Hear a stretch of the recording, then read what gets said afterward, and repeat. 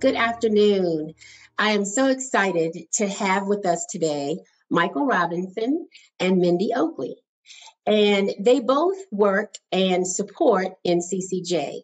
And NCCJ is an organization that helps communities think about in different ways how to eradicate bigotry, racism, and bias. And we know that if you got a brain, you got bias. So we can't get rid of bias, but to help us understand how to mitigate our biases so that we can come together as a community.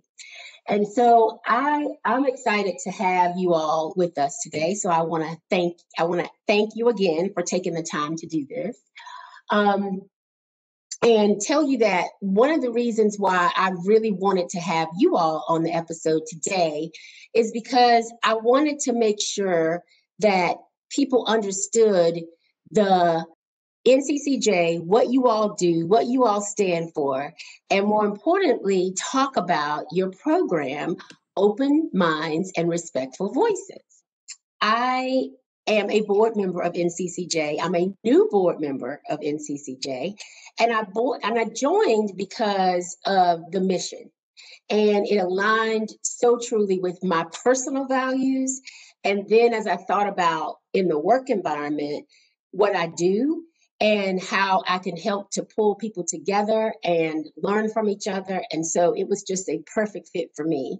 So I am excited to be with my teammates here and to talk about this fabulous program. Can you tell me how you got connected with NCCJ and how you started on this journey of social justice? Sure. So I think those questions are connected, but sort of separate. So I've lived in Greensboro for about 16 years, and I used to work for the Community Foundation of Greater Greensboro. And NCCJ is such an amazing nonprofit in our community that I've always been aware of NCCJ and the great work that it's doing.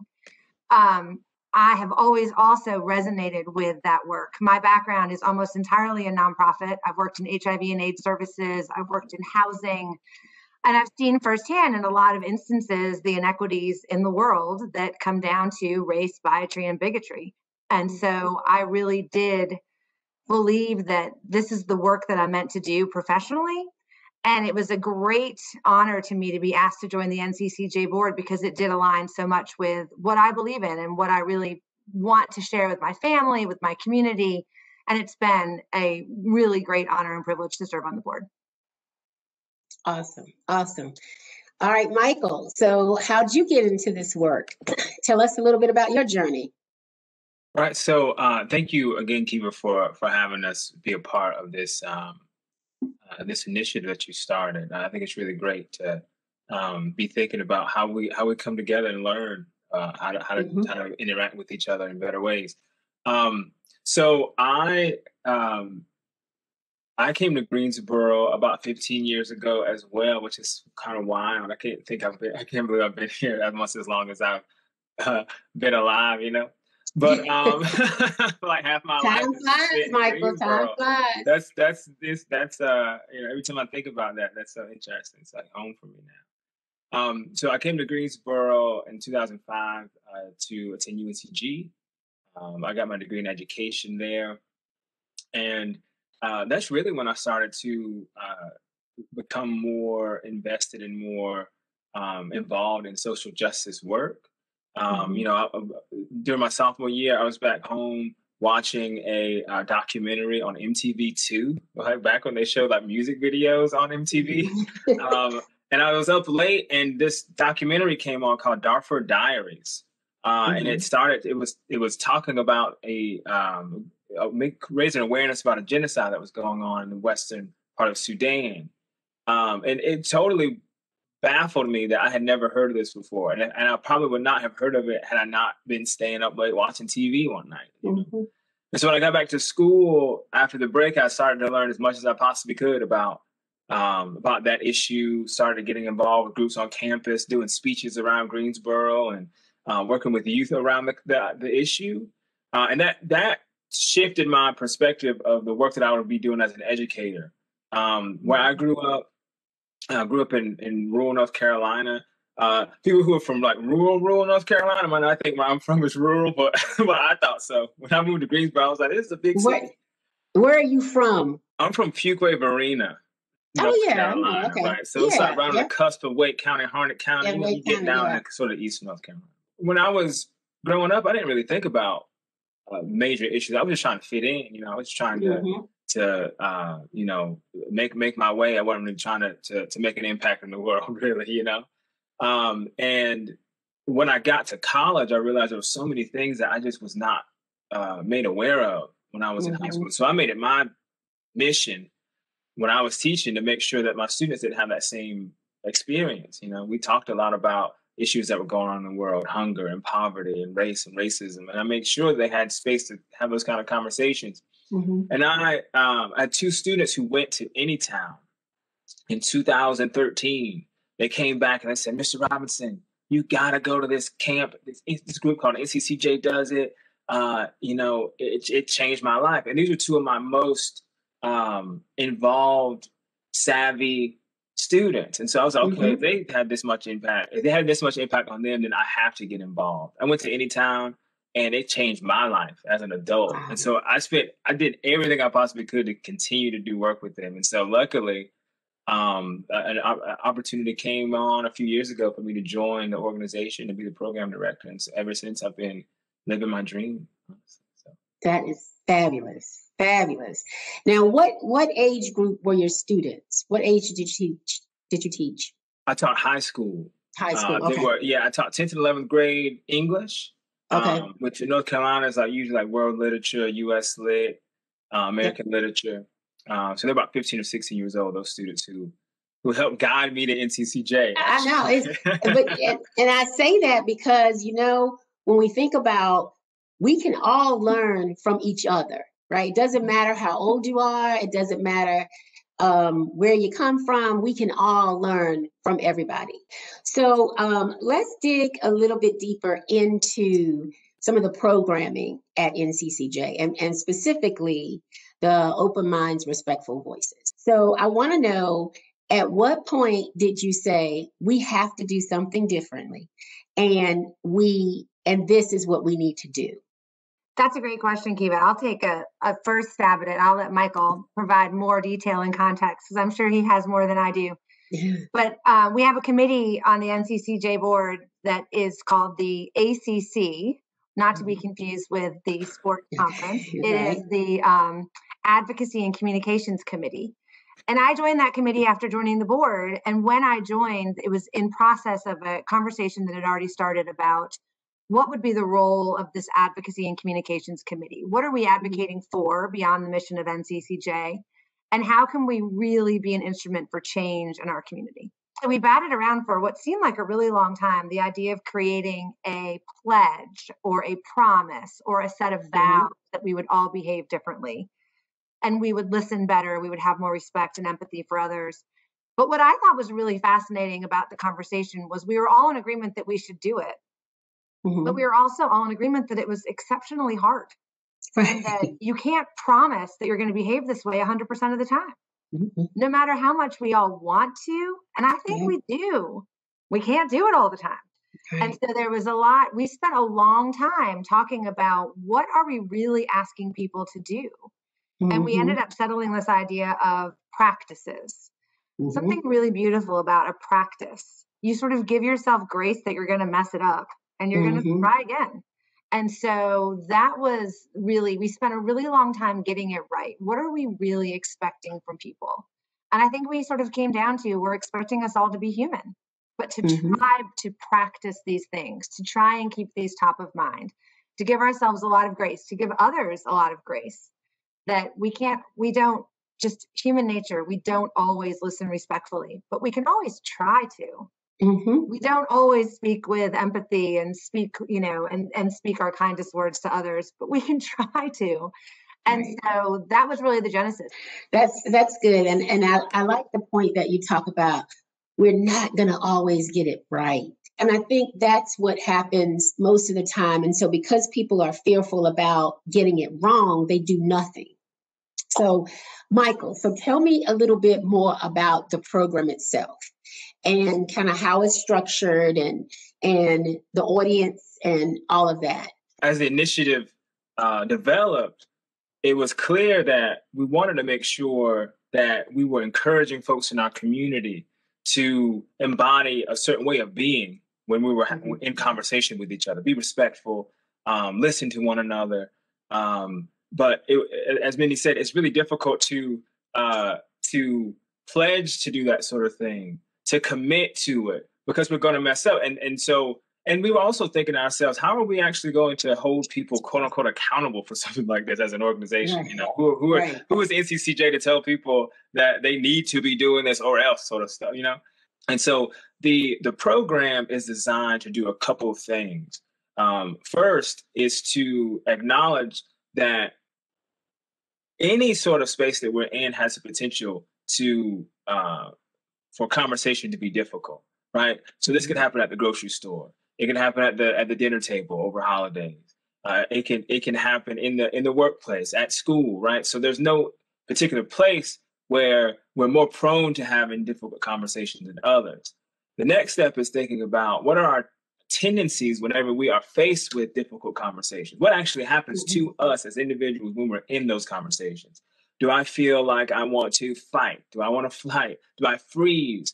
How does our body react? How does that influence the way we feel like we need to respond? So starting there, and then we introduce a technique in the program called LARA, which stands for listen, affirm, respond, ask questions, or add information. This is a nonviolent communication technique that was developed by a group called Love Makes a Family. It's a nonprofit. It's listen, affirm, respond, ask questions.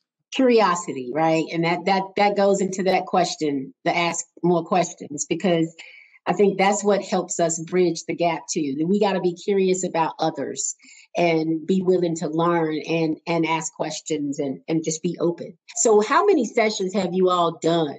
We've done 6 sessions so far. Okay. All right. So 6 sessions. Okay. And so is there any one thing that stands out to you in a session that you've had that you think has that really shifted a person's viewpoint, or the group helped shift the group in a way?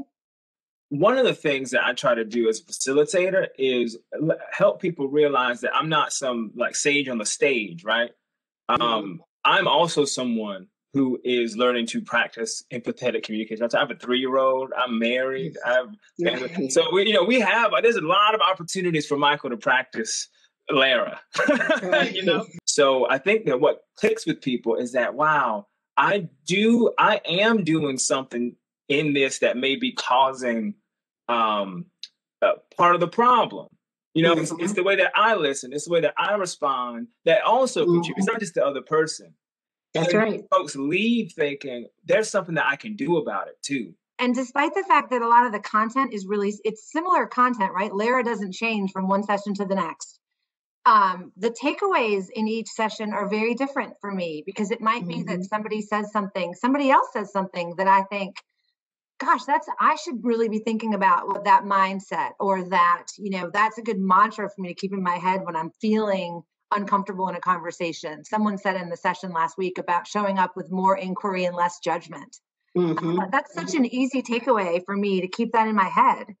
And I think the ability to look at different angles of something. So the scenarios are a great example. Michael will give a scenario of a difficult conversation, and you are asked to think about, how do you feel? What is your body feeling in that moment? What is your, and they're very real. And so it helps to think about, like, the way my body feels. I think when I'm in those moments, I'm focused really, for me personally, on flight usually. Right. And so it's really very helpful to have to sit with that and think it through, endure that feeling, and then get to a point where I can rationally think, okay, I could do this.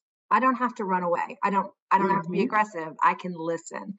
And so I think that each session, there's just this different kind of space to work through things where there's endless amount of possibility for all of us in discovering our own instincts, our own responses, and just sort of sitting with the discomfort to get to a place where we can actually be constructive in conversations and listen differently. So it's been, every time is different, but they're always great. So another thing too that I want to talk about, you talk about empathy and compassion and all of those things are woven into the program and pretty much woven into what NCCJ believes in and does for the community. So how now that we're just really divided in the country, right, around a lot of different things. And we hear people say, hey, you need to have courageous conversations, right? And so they'll say that. And then, like you said, people don't know how to do that, right? They just don't know how to do that. So with the tools and the practicing, do you have people that go off and try to practice and do, and then maybe reach back out and say, hey, I need a little refresher, or help me because I need some more help? Has that happened yet? Not that folks need a refresher, but people have wanted more time to practice, right? Okay. They say like, okay, I see the value in this. I realize some things that I know. Yes, it's useful, but I actually need to practice this in a safe environment. I'm always using analogies, and I treat it like it's like a dojo. You know what I mean? It's like you practice here in this place that's safe with somebody who has maybe not an expertise, in this case, but someone who can provide another perspective. And it can just be like the three of us, Often I've done in workshops where I will have a scenario. We do some role playing. Somebody plays one of the roles. And so, like Mindy, for instance, maybe take on the role as an observer, and she's simply taking notes throughout the whole role play. Because what we think we even if we're just doing role play, we don't think we're going to be acting out our normal tendencies, right? But I've seen it time and time again where someone gets challenged, even in a scenario, you see that all of a sudden they're sitting up a little bit more, they're leaning forward, they're tapping the table a little bit, but they don't realize they're doing this stuff. And just having an outside observer tell you, yeah, you look better, is helpful. Being able to start and stop and like, oh wait, I didn't do that the way I wanted to. Can I start over? Well, yeah, you can't do that in real conversation. You can do that what you can do in practice. That's right. That's right. And what I have found though is that people have reached out to say, I was in a situation a couple of weeks ago before the session, and I wish that I had been in the session before so that I could have handled that differently. That's so good. And I think that as you were saying earlier about sometimes we don't know we do a certain thing, right? Because it's just our natural way of doing. And so, I think I'm a great listener, but there are times when my husband or someone will say, you didn't listen. And I'm like, yeah, I did. And I didn't, and so you just have to have that trust and somebody that, that it's a safe space that you're open to the feedback. A couple other questions that I wanted to ask about NCCJ. And I know I'm a new board member, so I'm learning and learning how it all works. Tell me how the community has responded, and you all are now getting probably more requests than you have in the past about coming into organizations and doing some of this work and having some of these conversations. So, Mindy, have you, there's been an uptick, I'm sure, in the requests, but how are you responding to that? And what are we doing to help the community move past and grow in this moment?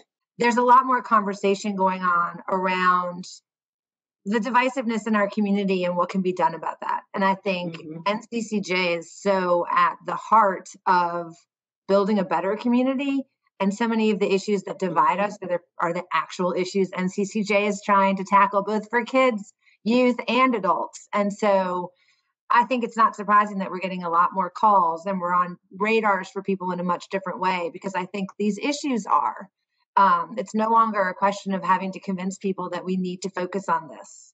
I think people know it, they just don't know how necessarily to do it. And so I'll let Michael talk about the NCCJ programming, but we're so fortunate to have such a strong organization in NCCJ already poised and already, so much has already been done. So much programming is already there to be able to expand on that and get the message out.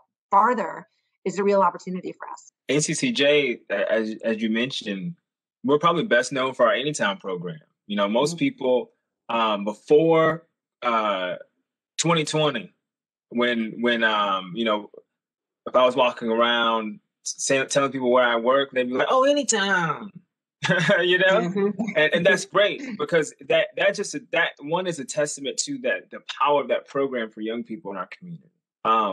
Space to talk about what it is like to be young people in this world, and the plurality of their existence, you know, whether it be race or faith or you know, how they see authority, you know, it's really rare to get that opportunity with young people. And a lot of times what people would say is like, "Oh, I wish we had an adult version of this," but you know, it can be difficult to get adults in the room to talk about their differences and how they see things, honestly. You know, it took a reckoning like this. Right. It took the summer of 2020 before people were saying, "You know what? It doesn't matter if there's a business case for this. We need to start having these conversations because something's different now." And the pandemic, alongside the death of George Floyd and others, and the reckoning that happened after that, and people weren't able to divert or avert their attention from it because we're all at home. You know, no matter where you turn, no matter what news channel you were looking at, social media, there was no escape.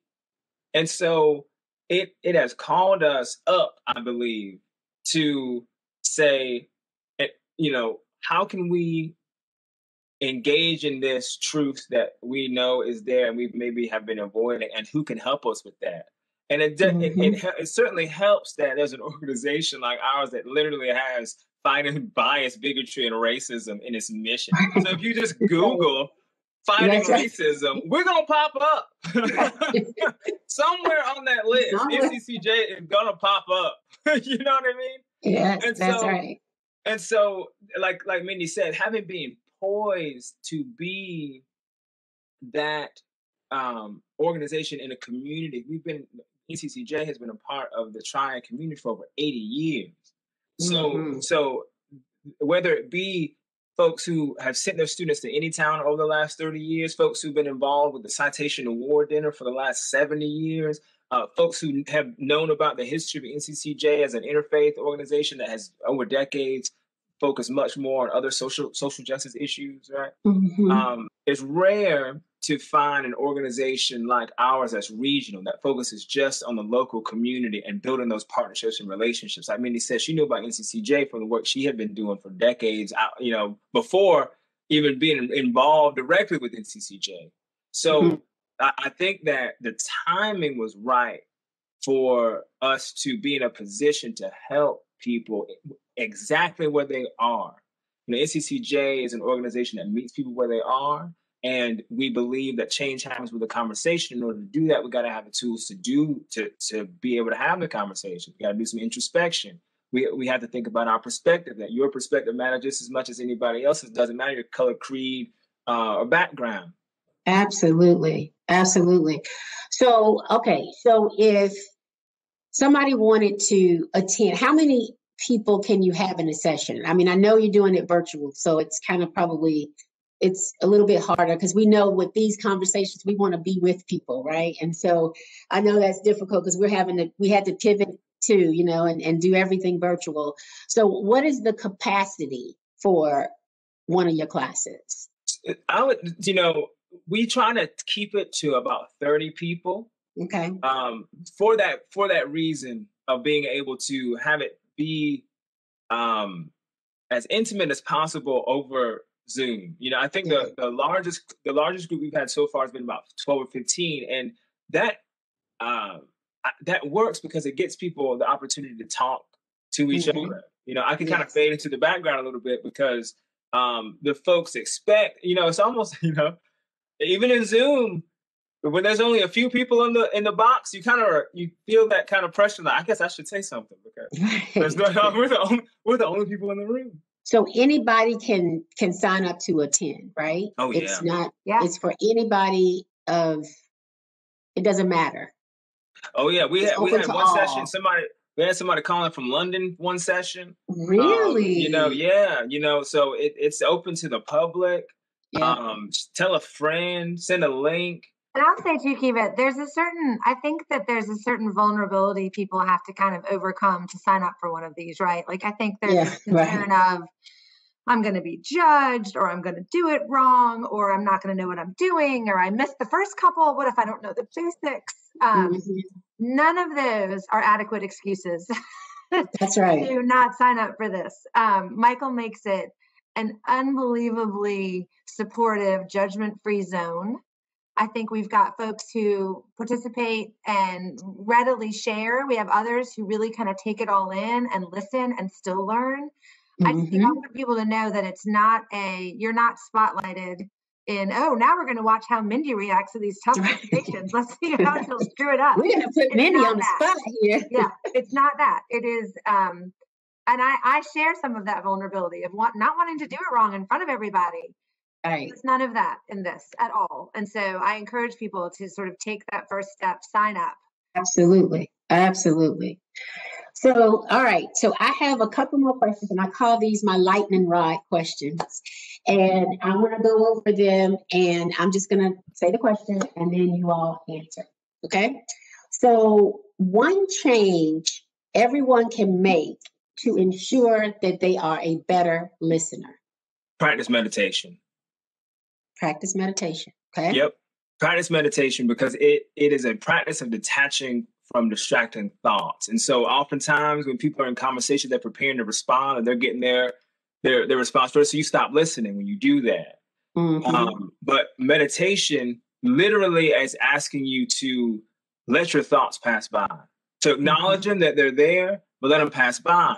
And so you don't latch on to one thought and say, "Ooh, I'm going to use this one." And then the conversation flows by. That person's not even talking about that thing anymore. You're like, okay, let me go back to what you were saying about this. It's like the conversation is down the road. Why are you still standing back here? You know? Right. And so if you can practice letting the thoughts go, if it's an important thought, it will come back to you in the flow of conversation. And I would say, put yourself in the other person's shoes. Try and intentionally do that. Okay. Tell me a word that you wish you could banish from the world. I'll be honest, Kiva, I have thought about this, knowing that this was one of the questions that we might get. And there are a million derogatory and mean-spirited words that I would do away with, but I can't come up with one that's not, on that list of a million really derogatory and mean-spirited words. Okay. All right, we'll go with that, Michael.